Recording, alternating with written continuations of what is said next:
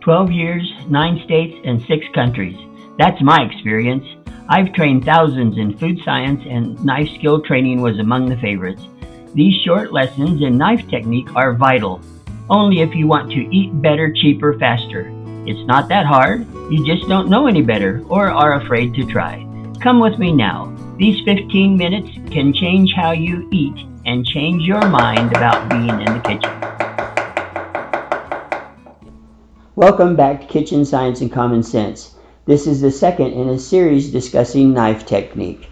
We will be talking mostly about the techniques used for the French chef knife today.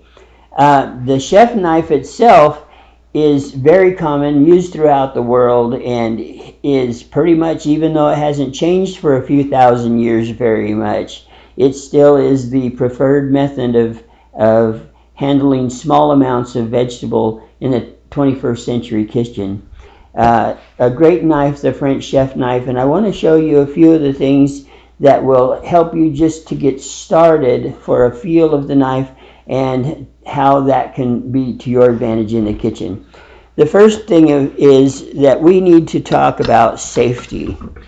There's one overriding word for safety, and that is control. You must have control at all times, or you're going to start cutting meat instead of vegetables. We talked about having a good board earlier, but what we didn't talk about very much was how to keep that board stable. If we have a board without any cloth or anything out from under it, it slides and moves around. If we go ahead and put down a towel first and put the board on that, you see it has a lot more stability and it's not going to scoot around. A better thing to do, even though, is to put on a wet towel. Now with a wet towel, that's much more stable. The more control, obviously, the better and the safer. Now, when talking about the French chef knife, we see that there is a curve there at the end. That's not necessarily for slicing things with the tip, although we do that. But you'll see later on some other reasons that we use and take advantage of that curve where the blade does not yet touch the board. Okay, before you even touch the knife, what I want you to do is be able to make the claw. That reminds me of one of the kids' cartoons. The claw. Do you see how my knuckles are perpendicular to the board? Perhaps you can see them this way better.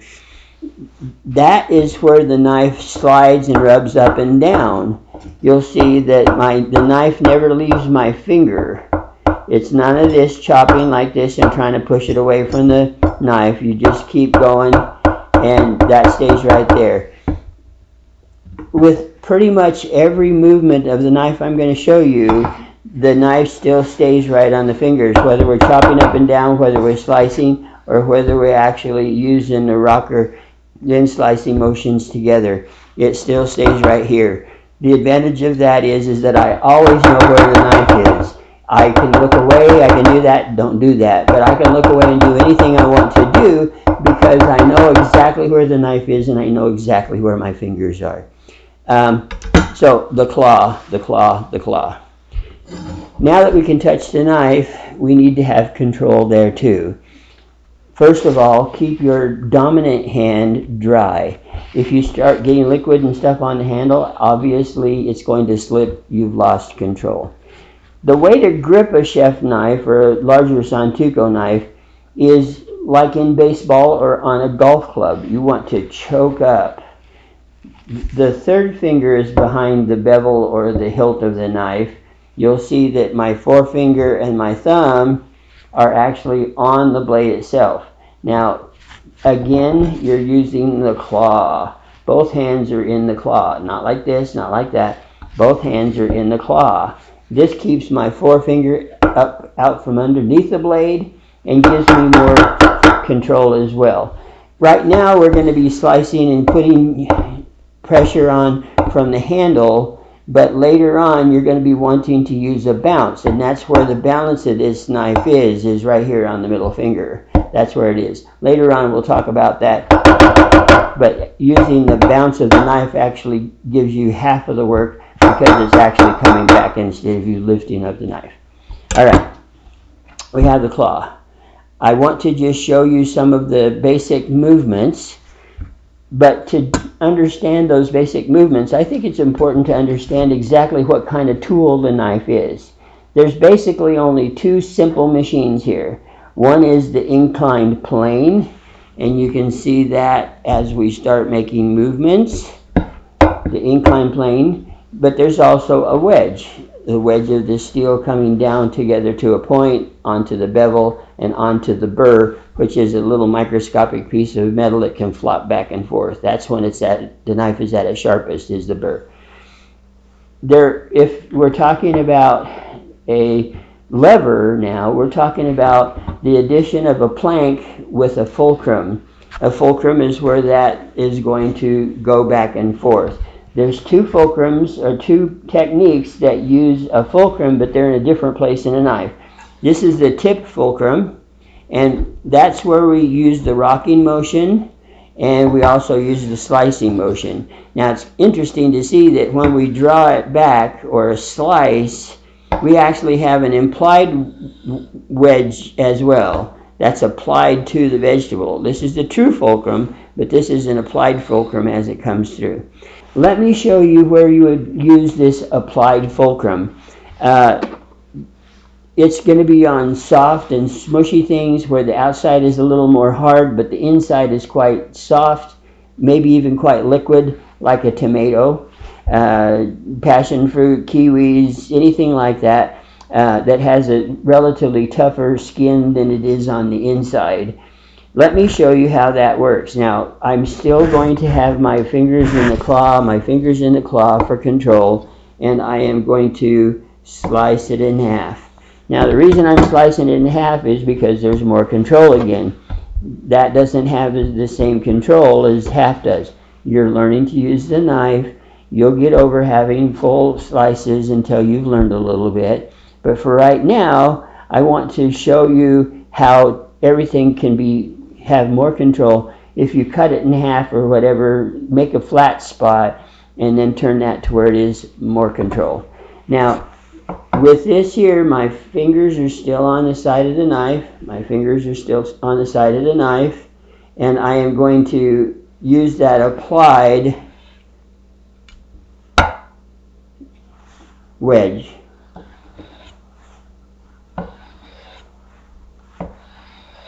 Still on my claw. I'm careful, I'm drawing, but I know exactly where my fingers are because I've been keeping that knife on my fingers. Okay, that's that one. I'd like to show 3 motions of using the French knife. These are not standard terminology, but they work well for teaching purposes. The first is the draw, where we will keep the fulcrum on the front end of the knife and pull it towards us. The second is the slice, which is up and down motion, of course, on the actual knuckles here. And the third is the power tool, which is basically using the knife very fast, like you might have seen in some of the Japanese steakhouse commercials. I have stripped the cucumber first. I'm going to learn most of these on a long cylindrical vegetable like cucumbers or zucchini. Once I've got that cylindrical vegetable split in half, I'd like to show you the draw. Now, every motion that we have, we're still putting the knuckles right next to the knife. Whether we're doing the draw, the slice, or the power tool, the knuckles are always right there next to the knife. Again, none of this up and down stuff because that's dangerous. You can do it if you wish, but please have a large box of Band-Aids while you're there. The draw uses the fulcrum on the tip of the knife, and you'll see that this is another applied wedge when it actually hits the vegetable. I'm going to put my knuckles on the thing and do exactly like it says. I draw. I keep the attitude of the knife the same. It's not one of those that's slow and unnecessary. So draw, pull my hand, draw. My knuckles move back just the distance of the slice that I want. And with a little practice, you'll be able to go pretty fast too. That's not the fastest. That's left for the power tool. Now you recall how to hold the knife, I hope. the last 3 fingers on the actual handle and the forefinger and thumb on the bolster or hilt of the knife, where they are actually on the blade. Now remember, the claw is necessary on both hands, not just the vegetable hand, but also on the knife hand. We're using the claw. Alright, so now the slice, we've moved the fulcrum to here in the wrist, and it is up and down. We're still on the backs of our fingers. Now this is important for you to practice, and while you're doing that, try to get to where you're faster at it. And this is what leads us to the power tool that I'm talking about. But you're going to get faster and faster as you do that. And this is where the power tool comes in. We're doing the exact same motion, except we're actually bouncing the knife a little bit and using our fingers, making the fulcrum here, but more deliberate and more speedy. So once you start feeling that, you're going to start feeling very comfortable. The thickness of the vegetable depends upon the ratio of the speed of the knife and the speed with which you draw your hand back. This is thick, and as you practice a little bit, you're going to find that those are actually very, very consistent in size, which is important in cooking. Size definitely matters. And if I want a thinner slice, I can either increase the speed or decrease the speed on my drawback.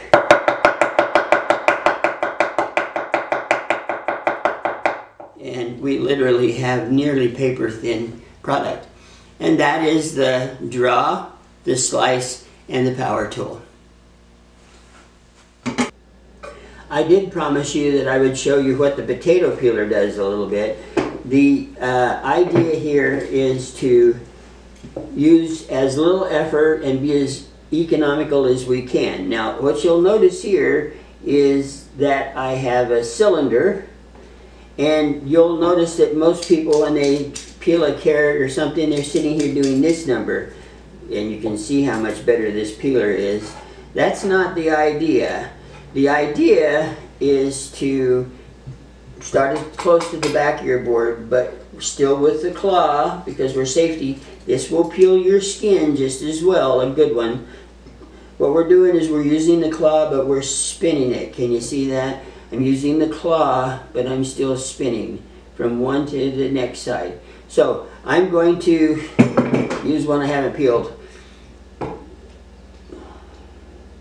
and get it up at the tip, put it to the back of the board, and all you're going to be doing is wind up and start peeling.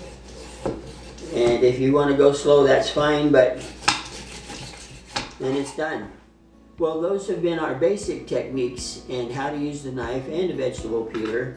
In our next installment of Kitchen Science and Common Sense, we will actually discuss the different shapes and approaches that we have for different kinds of vegetables, whether they be round and long, or short and squat, or soft and smushy. We'll be talking about all of those different techniques on the next installment. We hope you join us.